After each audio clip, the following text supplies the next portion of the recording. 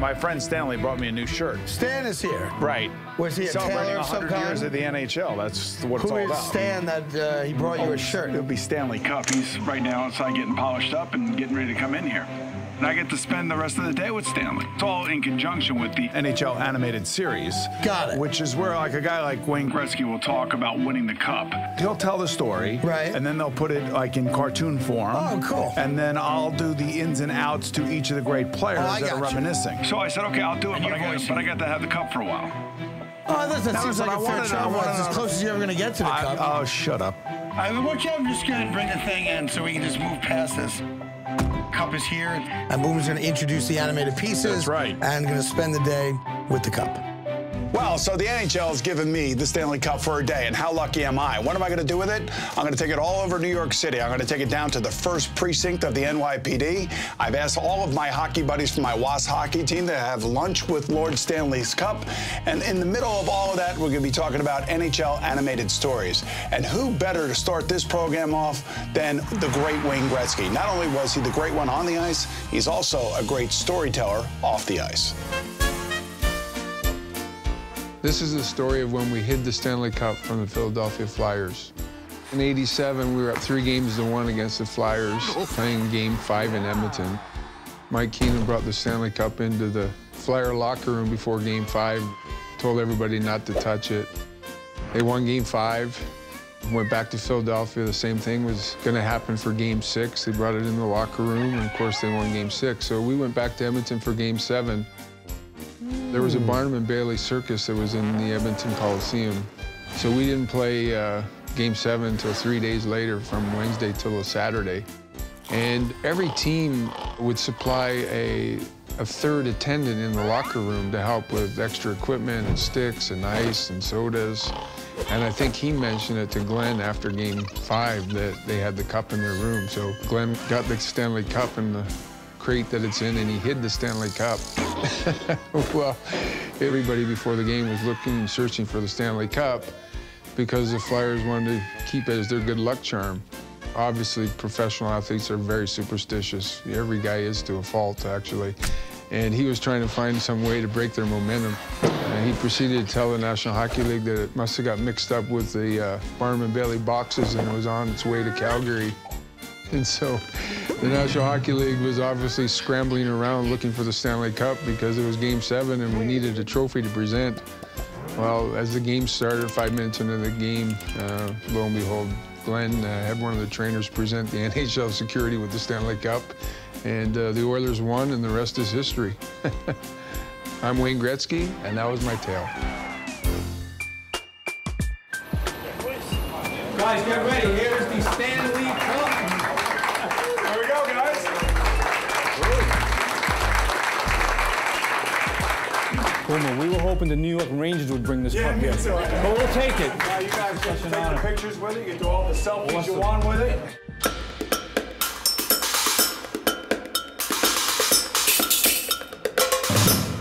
It's my day with the cup, and what do? I bring it to the first precinct with the greatest police department in the world, the NYPD Captain-in-Chief. Thank you so much for allowing me to bring the cup here to you guys, because I know you guys, of all people, appreciate the sacrifice that it takes to win this beautiful cup.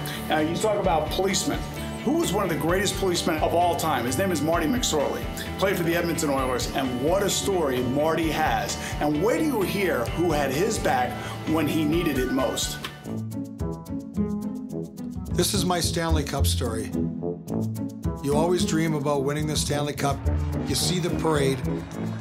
We in Edmonton, when we were lucky enough to win it in Edmonton, we're then going to have the parade, and we were out a little late the night before with Lord Stanley, and the cup is sitting there, and everybody's having a great time, and you're going over, you're touching it, you're having fun with everybody, and you assume that it's just kind of looked after.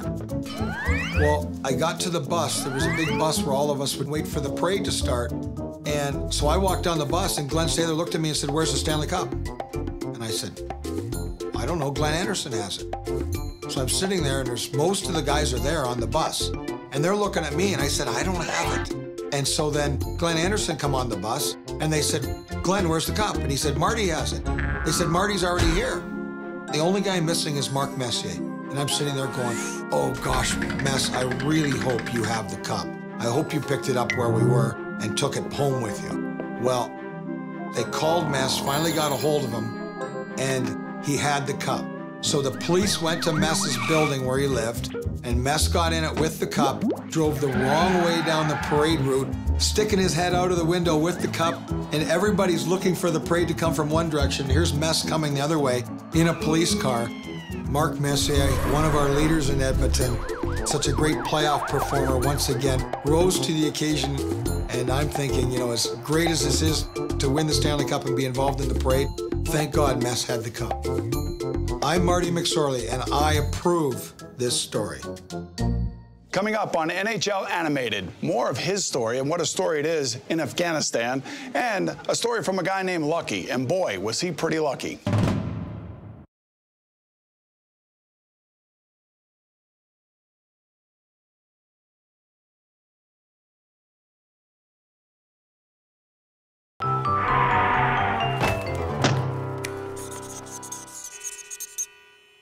You know, New York City's finest is all about sacrifice and commitment, and that's what you need to have if you want to win this cup.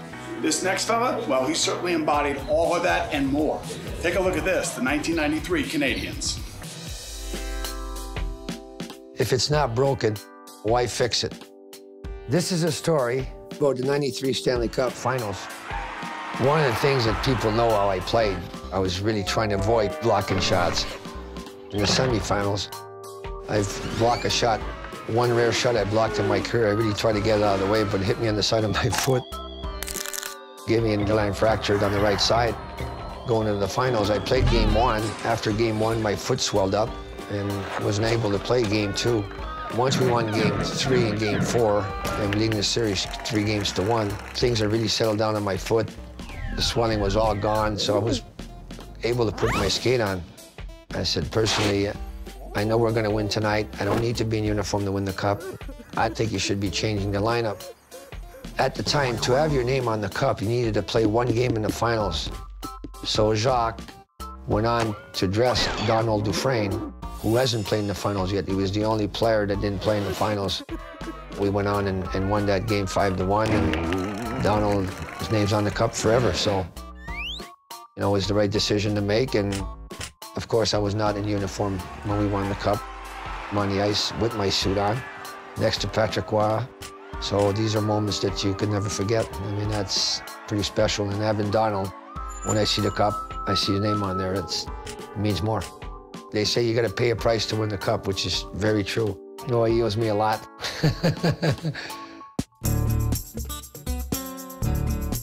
Well, we just left the first precinct, the NYPD, great men and women that protect our city here.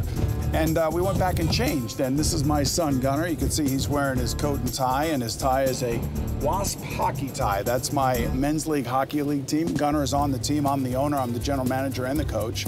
And that's just the way it's going to be. So, Gun, as you can see, we have the Stanley Cup here. We're going to lunch with our teammates. And how many men's league hockey teams are actually going to have lunch with the Stanley Cup? It's sitting here. It's belted in. Do you know why I belted it in today? There's a story tied to this. Why wouldn't you seatbelt the Stanley Cup in? Well, there's a guy by the name of Lucky. His name was Luc Robitaille. You probably met him when he was playing for the Kings, but he won this cup in 2002 with the Red Wings. And Ken Holland, their general manager, said, "Hey, you want to take the cup for a day?" And he said, "Sure, I'd love to."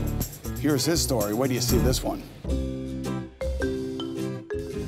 This is the time Lord Stanley rode shotgun with me. The day after we won the Stanley Cup, Ken Holland, our GM, asked me, he says, "Hey, Luke, do you want the cup tomorrow?" And I was like, "Really? Like, you're giving it to me?" He goes, "Yeah, take it home and just bring it back to the team party tomorrow." So I called my wife, "Come and pick me up. I got a surprise for you." So she comes with both kids. And because my wife was still living in LA that season, she rented like a little car. And so she picks me up with the two boys. So I give her like the address where we're going, and we go to this house.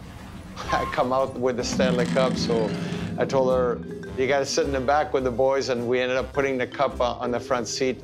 We're driving around Detroit, and I'll never forget stopping at a red light, and people would look, they could see like a Stanley Cup on the passenger seat of this small car.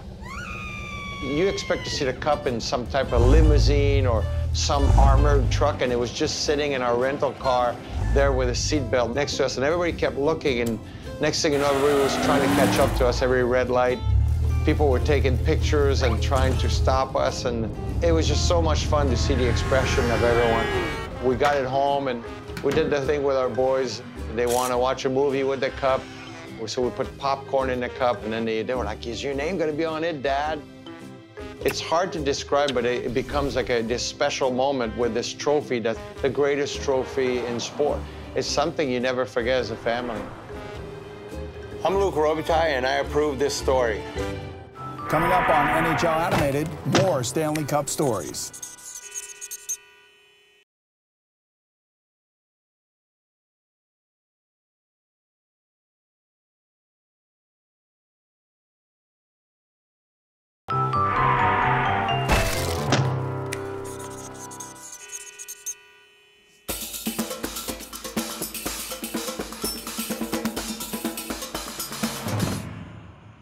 That is the Stanley Cup, boys. How are you?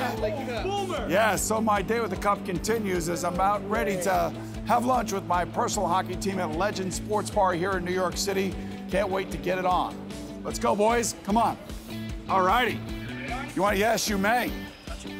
Sure, yes. That great. Thanks, man. Appreciate it. You're welcome. Come on, Gunn. Help me carry this, will you? Want to get the door?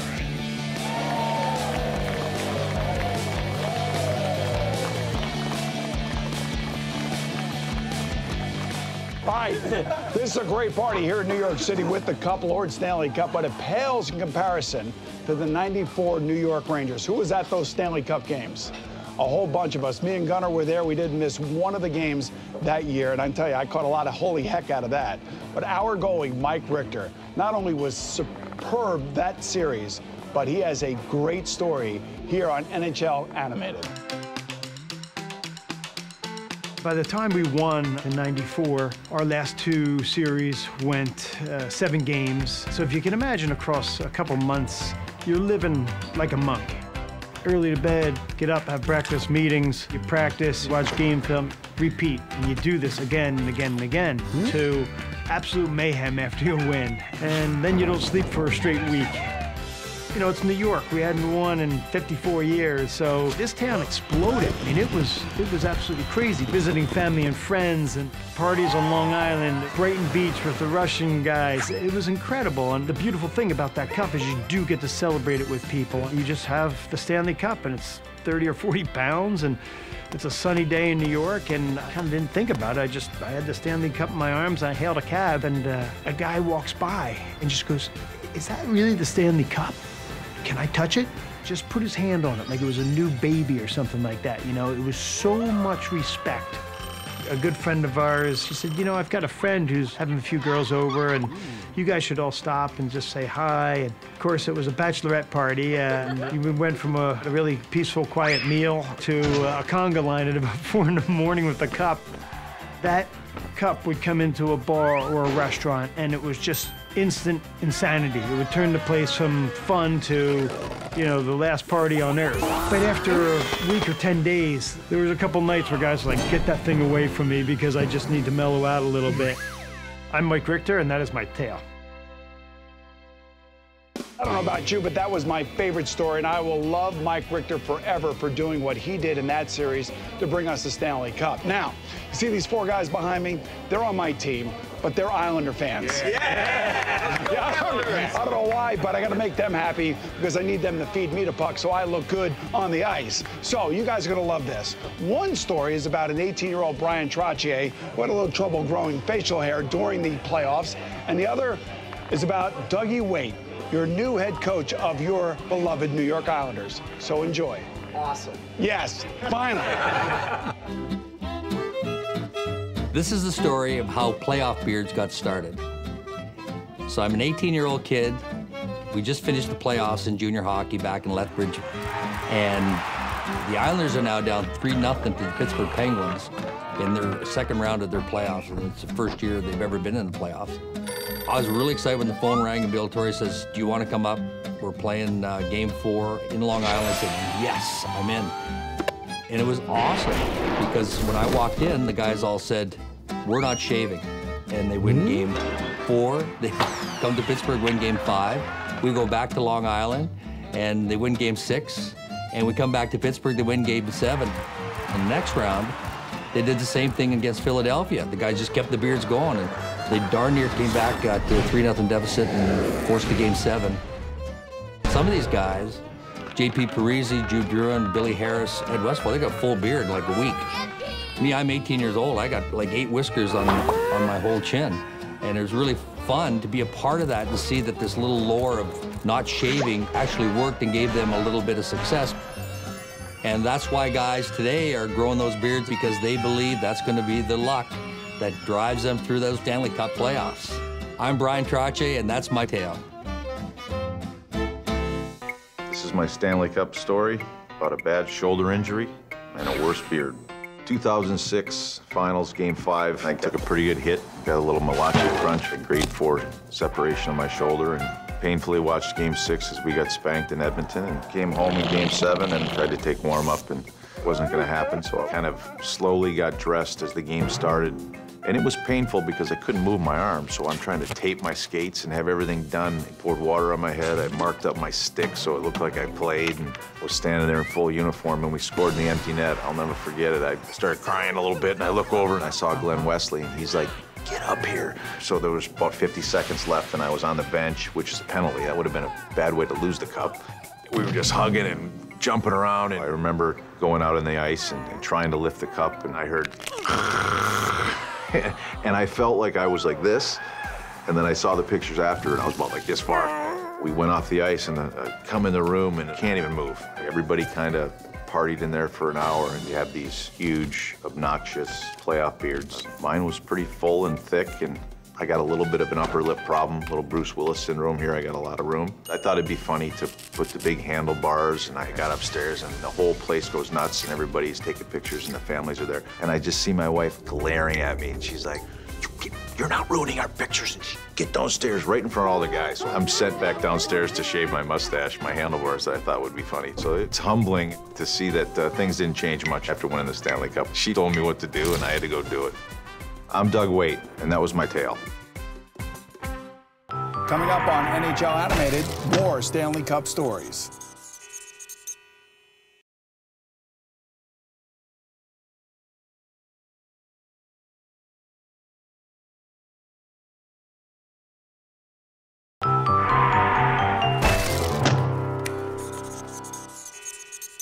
Welcome back, everyone. And Mike, I have to say thank you for allowing me to spend the day with Lord Stanley's Cup. It was our pleasure. I'm glad you guys enjoyed it. I think my hockey team certainly enjoyed it, and I know everybody in New York enjoyed me having it here. You know, you actually have the greatest job in the world. As I tell people, Boomer, I have the second greatest job in the world. I think the greatest job is getting to play for the Stanley Cup and get your name on it. And my favorite part is when a player brings it home and shares it with their family, get to be a fly on the wall. There are a lot of stories they'll talk about on camera, and some will go in the vault for life. What people don't know about you, you're kind of like James Bond. You actually took the cup to Afghanistan, didn't you? We did, yes. Where do you see Mike's story coming all the way from the desert of Kandahar when he brought the cup with him? Back in 2007, the NHL and the Hockey Hall of Fame were able to organize a trip over to Afghanistan to visit the troops. We flew into Kandahar on a military plane, but we had to do a tactical landing in case we were getting shot up by the Taliban. And so we had to do the plane going swinging out, dropping down, and shooting in. So it was a bit of a hairy landing. That's when I really realized that we were in a war zone with the Stanley Cup. We got on the ground safely, of course, and we got the cup out, and we were taking pictures of some of the top brass and everybody, and the place just went berserk. It was really cool to see all the different soldiers in their uniforms getting pictures of the Stanley Cup. Cool thing about this experience was all the NHL jerseys that came out of the woodwork, and I was amazed that, you know, here we are in the middle of Afghanistan in a war zone, and all the different jerseys. It being so hot over there, I decided I needed a shower, so I went back to the barracks with a cup. As I was getting undressed, all of a sudden the air raid siren went off, and I'm like, that doesn't sound too good. And I decided to sit tight, and I sat on the Stanley Cup case with a towel around me reading a magazine. I can hear the air raid siren, I can hear fighter jets taking off, the whole bit. This goes on for maybe about 15 minutes. It stops, and I go and grab my shower. As I'm coming out of the showers, the rest of the group that I went over to Afghanistan with were rolling back into the barracks, and they were all like, "Hey, Mike, where were you during the missile attack?" Missile attack? What are you talking about? "Yeah, we were under attack. There were missiles flying into the base. What were you doing?" "Oh, I sit on the Stanley Cup case reading a magazine." They're like, "Holy cow, you're dedicated to your job." So Stanley and I were the only two that didn't take cover during the missile attack. I actually said to the guys, I said, "I actually thought it might have been a drill," and one of the colonels said, "Mike, we don't have drills in Afghanistan." I'm Mike Bolt, and I approve this tale. Wow, that's an amazing story. Is that really true? Well, as far as I know, I mean, like I said in the story, I didn't know what was going on. I mean, I was just sitting on the cup case reading a magazine. Could you believe the reaction that you received when you finally got there? No, to be honest. We get to work in the world of fun. It's all business over there, and just seeing all the jerseys come out of the woodwork and everything like that was just really incredible to see. And I mean, there's a lot of hockey fans in the military. So in 1995, the keeper of the cup became an actual real job. So you could thank the New York Rangers of the '94 season for that, because they got a little too handsy with this thing. But you know what? In 1995, both you and I know the guy, Bill Guerin, had a scare of a lifetime when this cup was supposed to be delivered to his house. Check it out. This is a story about getting the Stanley Cup in 1995. Obviously, everybody had great anticipation for the cup coming to their house and getting a day with it. You're all excited, you've got all your plans. And I remember being in contact with Pat Plunkett, who was the cup keeper at the time. And it was about an hour and a half, 2-hour ride, and it felt like forever. And we were like little kids waiting for the Stanley Cup to show up. He finally pulls into my parents' driveway. All excited, we help him out with the anvil trunk, and he opens it up. And it was empty. And my heart dropped. And he looked at me and he said, "Oh my God, I think I forgot it at the last stop." And I wanted to choke him. I just couldn't believe it. But then he couldn't hold his laughter anymore, and he went in the back seat and uncovered it with the blanket that he had, and he got me good. I literally wanted to kill him. I'm Billy Guerin, and I approve this puck tale. That's awesome.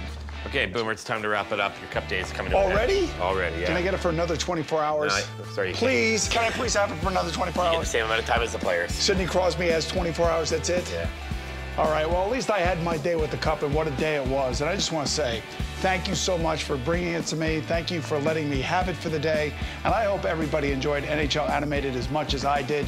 These Stanley Cup stories are rich in history and legacy. Tell you what, Boomer, you can have a pair of the white gloves to remember your day by. Well, at least it's something. Oh, see you, baby. Thanks, Boomer. See you, Mike. Please come back.